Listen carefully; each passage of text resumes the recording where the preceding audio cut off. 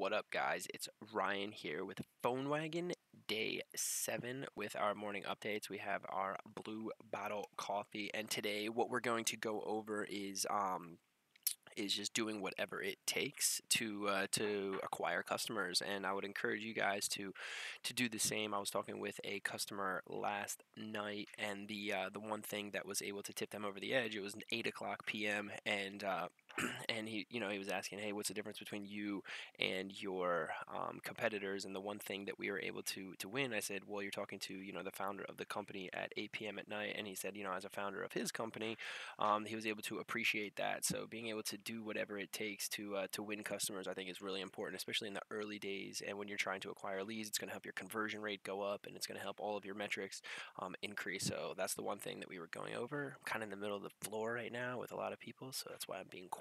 But have a great Wednesday, and let me know what you guys think about doing whatever it takes to win customers.